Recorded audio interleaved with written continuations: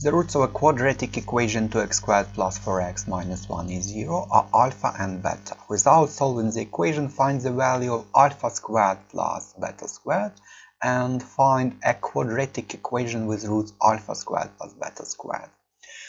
So we can just apply a sum and product rule for a quadratic equation, and we know that the sum of roots alpha plus beta is equal to minus b over a, so it's negative 4 over 2, it's negative 2, and product alpha beta is equal to c over a, so it's negative a half.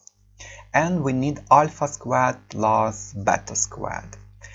And how to get it? We can consider this equation and square the left hand side and the right hand side, and hence it becomes alpha squared plus 2 alpha beta plus beta squared is negative 2 squared is 4.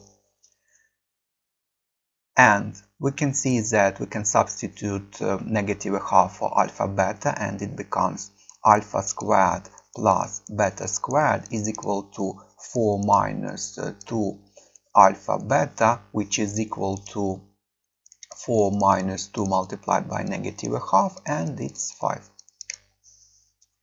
The next. Find a quadratic equation with roots alpha squared and beta squared. Let the required equation be of the form x squared plus mx plus n is 0.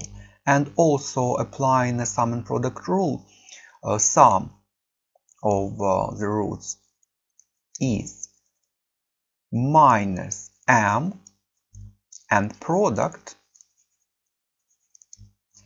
is n.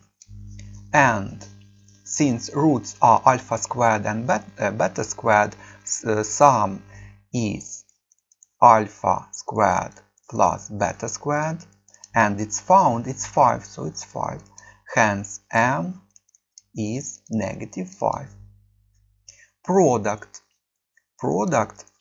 it's alpha squared multiplied by beta squared, and it's alpha beta squared, and alpha beta is also found, it's negative a half, so it's negative a half squared, which is a quarter.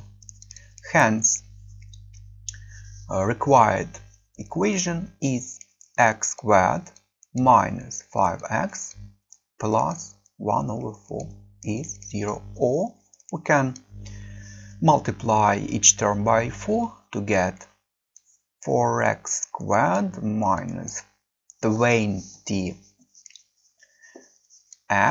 plus 1 is 0. And that's all for this question.